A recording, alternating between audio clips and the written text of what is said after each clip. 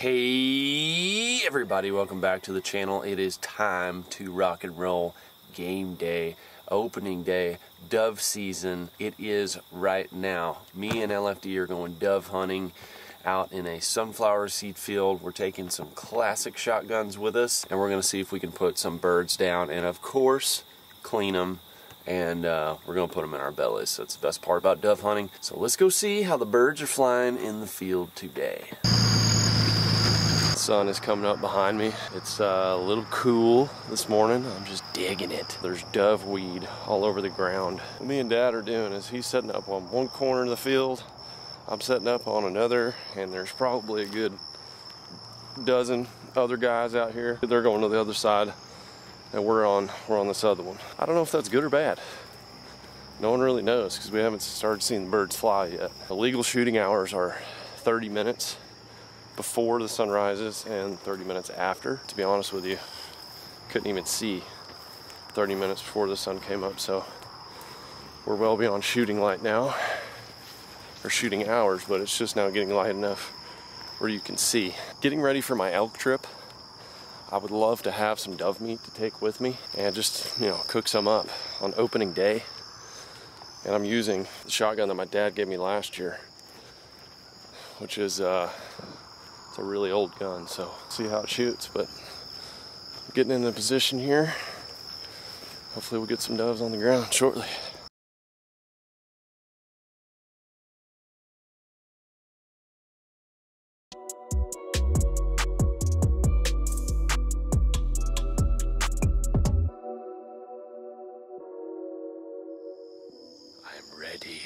I'm ready. I suck so bad. I suck so bad at shooting, but it's just fun.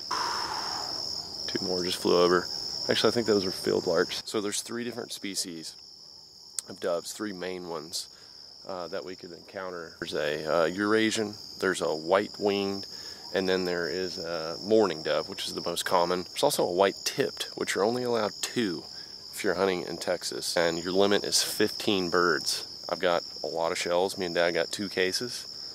So we just need the birds to show up now. Come on. Come on now. Start raining nuggets. Let's do it. Oh, one just passed me. One just passed me right there. That's a good sign. Oh, there's another one flying over the field there. Might get some action over here. That was basically just a warning shot. Just letting them know I'm here. These birds are flying high today. Here's one. There's another one coming. Flying slow and high over my dad. Hopefully he gets it. There's another 3. Man, they are high. Way up there. There's a lot of bird activity coming over these trees into my zone. They're just high. Oh, we might have some customers here. Nope. Mockingbirds. It is a beautiful morning. You cannot deny that.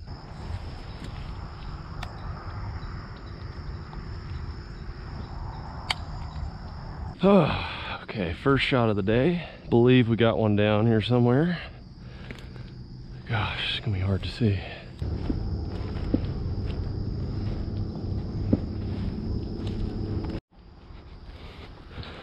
Okay, first bird of the day, and it looks like we got a mourning dove.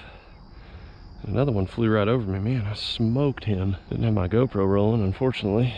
Taken 2 shots, and they've both been long. This isn't a bad area that I'm in. There's a bunch of hunters over here, and they're blasting a bunch, and we're kind of getting the stragglers coming this way. I need to know where my dad is though, so I know where to shoot. Hey, where are you? You by the trucks? I'm walking too. I got a bird.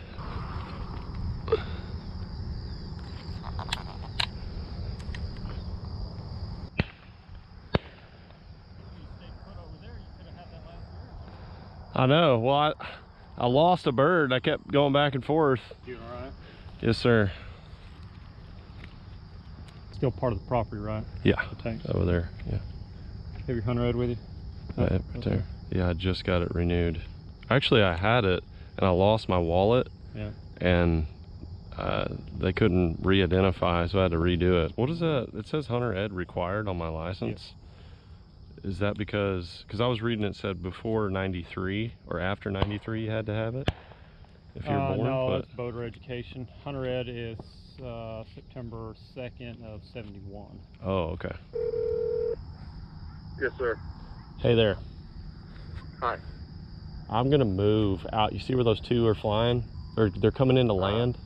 Yeah, I saw. Okay, I'm where you just shot at. I'm gonna move back towards that area. And two just flew right over.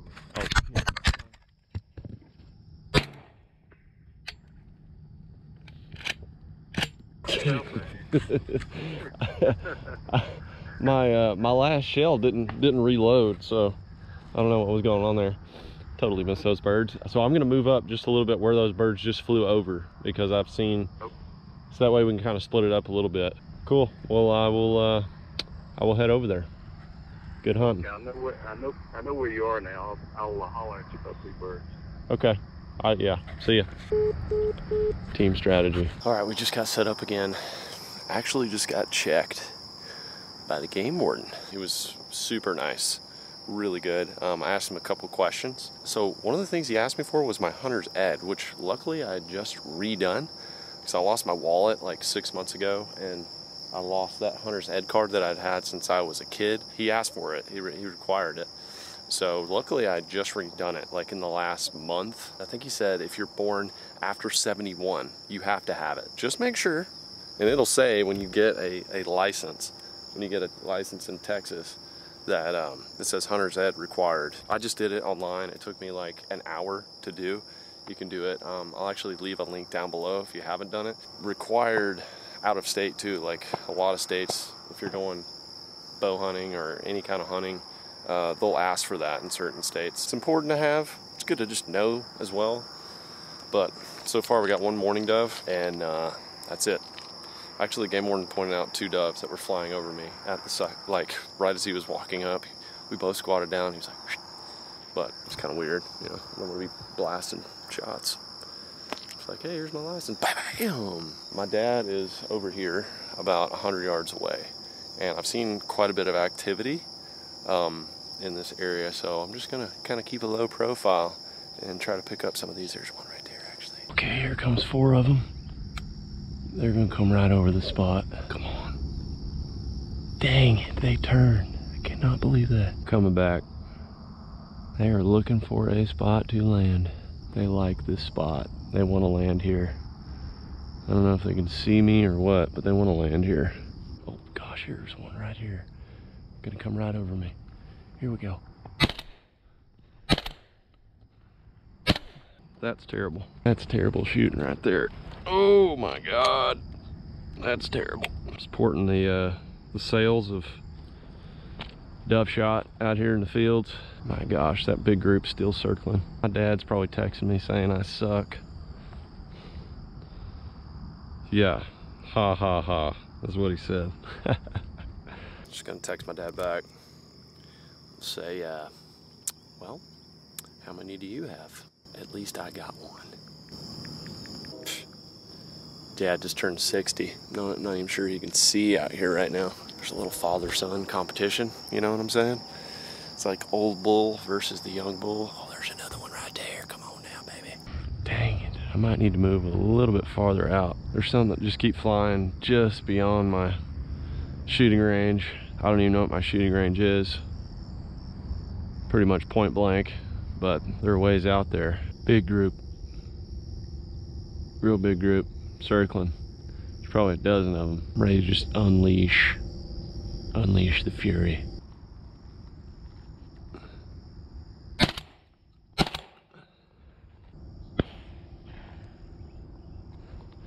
Dang. Me and my dad both missed him. Long shot right here. Yeah. Can't do that one. I can do this one though. Got him. Okay, I need to eye that bird down. Boy, that's gonna be a toughie. Right in the middle of the sunflowers. Really hard to take your eyes off. You'll just lose where the bird goes down. This is where you need a good dog. Where are you at, bird? Oh, here's a big group. Oh. I think they saw me.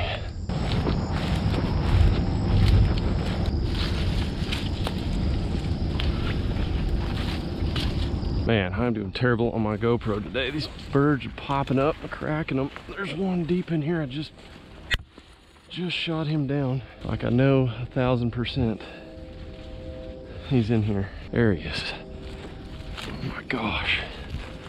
This is gonna be hard, y'all. Okay, that's bird number 3.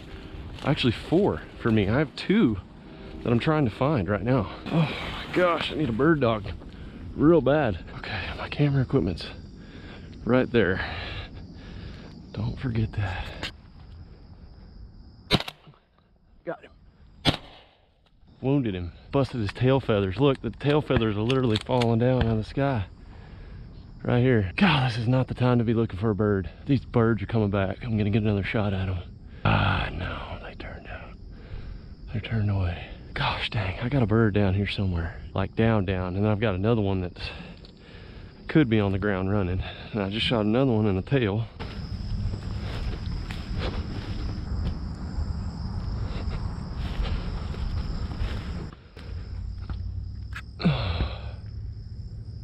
Oh man, come on. You're gonna fly right over the spot I was just at. One of them I shot came off the ground like a quail. I was walking back out that way and then they popped up and it went right in the middle of one of these. High flyer, breaking off way high. Oh, you got him, Dad. Watch that bird down. Hell of a shot, man. He was a B-2 bomber up there. He got lucky. I see him. Or maybe that's a rock. See a white breasted thing. Oh, the old high flyer. Dad got a white wing. Nice job. There you go. Shot him in the stratosphere. You did. How many shotgun lengths did you lead him? It's about a foot. A foot? You didn't lead him a whole shotgun length from that distance? No, from about that much. That's it? Yeah. Wow. Okay, there's my camera gear. This is a good area. Why don't you stick put here? I think I've got 3 in my pouch. I've got 4 birds down. Ironically, I found the bird that I wounded and it went down. He was like still alive, running around in the sunflower seeds. Once they go down, if they're alive, they can hide for days. But the one that I just nailed and folded up, he's in one of these thickets behind me, 50 yards or so. I've watched him down and I've walked by there probably 8 times now and I can't find him. Birds they're kind of just flying every 10 minutes or so. We'll see a small group and got to make every shot count, as Dad just did. You know, I've missed half of them, probably more than half the shots that I've taken, but I got a few. Got enough for a little meal.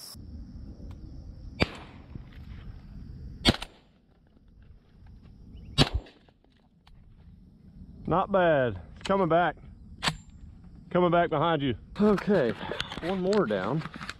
I've got another one here somewhere. Is that pup ready to find one or what? You can take him. Oh God, butt slapped him. Oh, here we go. Get ready, Dad, behind you. Behind you, up top. Right over you. Nice. Yeah, LFD. I'm ready, Tex. Nice. Get him, Tex. Hang on to him. There you go. Hang on to him. There you go. There you go, buddy. Good boy, good boy. Drop it. Good boy. Nice. Good boy. Good boy. Good boy, Tex. Sit. Sit. A future bird dog in training here. Ryan's dog. The action has tapered down. Just little onesies, twosies flying every like 30 minutes or so, and it is hot. I think we're gonna take it to the house, y'all. Pretty sure Dad beat me on the amount of birds. There's still one out there that I couldn't find. I've looked and looked and looked. I can't find it. And my buddy Ryan that owns this place, he came out here, helped us find a couple with his new dog Tex, which really helped out a lot. But I want to say we have 10 or so, which is perfect for an afternoon meal. If you've never cleaned a dove, we're about to go show you how to. And man, let me just say, doing this with my dad, I know this is one of his favorite things to do. Like, we go fishing a lot, but there's something about bird season. You know, my dad collects old shotguns. He grew up on a farm, grew up doing it, so special times right here. Special day in the memory banks. Wow, just had a huge group fly over me while I was talking about my dad. Thanks, Dad. I love you though. Let's go clean some birds. I think we got 10 or 11.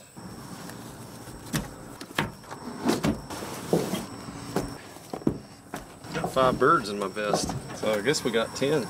Back at the crib, getting ready to clean them up. No, we lost a couple birds, literally lost them. And I think we ended up with 9 or 10. Towards the end there, I went through a box of shells, which is 25. And then when I switched over to new shells, my shotgun quit cycling. I need to make some adjustments here on the spring. It has to do with the pressure. This is literally the first time I've used this shotgun. I kind of did a review on it last winter is when I got it. And this is my first time actually taking it out and using it. This is a Remington Model 11, and I believe it reaches back to 1948. It was a 48 or 49. It's based off the Browning Model A5, I believe. The cool thing about it is the barrel retracts all the way into the chamber right here when you shoot, and that's how it cycles. They call this the power pack muzzle brake, and then there's a choke in here, which is a medium choke. Shooting birds with antique shotguns, really fun. You know, it's like stepping back into the past. My dad had one extremely similar. I think it was a few years newer. So here's what we're gonna do. We're gonna clean these birds, and then me and Steph are actually going to do a cook-off against each other. That is gonna be on the family channel, which is linked down below. She's at the store right now getting some ingredients, and we're gonna clean these doves up. Haven't cleaned a dove in a while, but it's pretty simple if you've never done it. Basically just pull these feathers off of the breast here, and then there's a little crease. You can feel it with your thumb. You stick your thumb through that and then pull up, and that reveals the breast of the bird, and then you just snap the wings off and you're pretty much good to go. What is that saying where it's like a bird in the hand is worth 2 in the bush? What does that even mean? But I feel like that happened today. Birds were lost in the bush, but I've got a bird in my hand. I don't know. Let me know in the comments. I'm still not really sure on that guy. Pluck that off there. You see that? Nice little breast. So I'm just gonna take my thumb, push down in there, break that skin. A very, very skinny skin. Thin skin. And then you pull up. It's actually really easy to pull all that skin off too. Pull up, you've got the all the entrails and everything. Ooh. You can actually see what that bird has been eating. So that's what this bird has been eating. Looks like sorghum seeds. There's a little bit of those small sunflower seeds. So they were just feasting up nice organic meat. Wow, these sorghum seeds are falling out everywhere. Ready for the feast. Wow, this thing was full of sunflowers and sorghum. A bunch of it right there. It was like a fresh feeder. Just ate. Jeez, that guy was just full of seeds. So to complete the pull method, I guess you could say, you just put your finger in that pocket right there, and you pull the 2 halves apart. If you want to make your life really easy, you can just take like a pair of scissors, kitchen snips, snip those bones right there. There's one. This is a white-winged dove right here. A little bit bigger, a little bit slower moving, you know, for old Dad. No, Dad beat me today. You had 5 that you found. Yeah. So you probably had like 6 or 7. I think you had 2 that you didn't find. I had 5 birds. So we came close to getting a 1-man limit between the 2 of us. Again, y'all, stick your thumb in there, just get on in there. Rip upward, and then take your index finger, go through the top there, top of the breast, pull up, then you can just pull the head, and all those little seeds are going to come out. And then you're basically just left with a little angel flying with delicious meat right there. I love to wrap them in bacon. Whew. Bacon, jalapeno, cream cheese. Ooh! My gosh, Coors Light. And then we can just take our little knife right here and get this bone. Just right there. Just kind of feel that. Just pull him off. He's already broken. Sometimes you can just pull them, like break them. The mourning doves are easier. There we go. You've just got the skin, and that's what holds all the feathers. And if you're really careful with your hands, you can sometimes peel them off. Feather free. There's your finished dove breast. Peels right apart when you cook it. Delicious protein. They're just good. They're great. The only good thing about not shooting a limit is you really don't have to clean that many birds. Another tip just to make your life easier, if you keep a bucket of water close by, you dunk it down and the feathers come off, they float to the top, and then you come out with a clean breast. Opening morning is complete, y'all. I'm not gonna hunt this afternoon. I'm going to basically pack up the truck and head out elk hunting. I was hoping to get enough to actually take some up there with me, but I think we're just gonna eat them all this afternoon. Me and Steph are gonna be doing a cook-off, her recipe versus mine. Who's gonna be better? We'll see. That's gonna be on the Lake Life family channel, linked down below. The old Model 11, I need to spruce it up a little bit. Definitely needs to be tuned for those particular shells, but it did really good, y'all. I just get a lot of enjoyment out of hunting with these old guns, especially with my dad. He got this for me as a gift, so it's just really something cool to do as a father and son, and we really enjoy it. So if you guys want to stay tuned, of course you do, for all the elk action that's going to be happening. I should just say just mountainous outdoor action. Tons of activities coming down the pipe up in Colorado, so I'm literally leaving for that. So subscribe right here so you don't miss any of the outdoor action, and I love you guys. I'll see you right back here on the next one. Also, smash the like button for just father-son activities. I know a lot of you guys comment about that. You like seeing it, but just go ahead and let me know with that big thumbs up, and I'll see you on the next one.